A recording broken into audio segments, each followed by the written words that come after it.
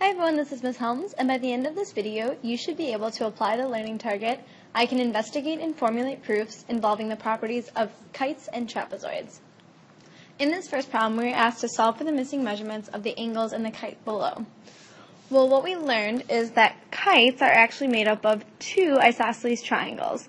So here we have our first isosceles triangle, and again, an isosceles triangle is a triangle that has one pair of congruent legs, and the base angles are also congruent.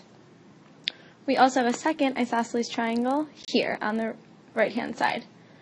So a kite is made up of two isosceles triangles.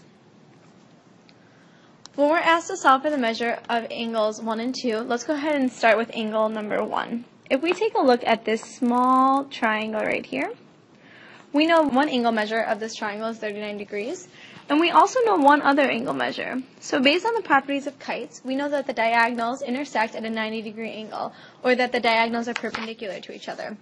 So we know two angles of this small triangle, and what we learned previously is that the sum of the interior angles of a triangle is 180 degrees.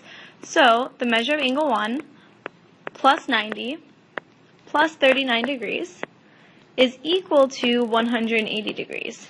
To solve this, we're going to combine our like terms. So the measure of angle 1 plus 129 is equal to 180.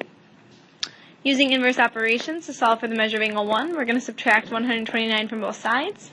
So the measure of angle 1 is equal to 51 degrees.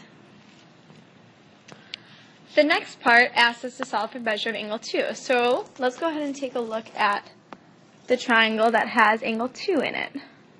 So if we go ahead and draw this out, we know one of these angles is a right angle because of the same property that the diagonals are perpendicular to each other. And since an isosceles triangle has base angles that are congruent, if this angle down here is 74 degrees, the other base angle of the isosceles trapezoid is also 74 degrees. So this angle in this triangle right here is 74 degrees as well. So to solve for measurement of angle 2, we do a similar process as we did for angle 1. We've got a triangle, and we know two of the angles, but we're looking for the third. So the measure of angle 2 plus 90 degrees plus 74 degrees is equal to the sum of the interior angles of a triangle, which is 180.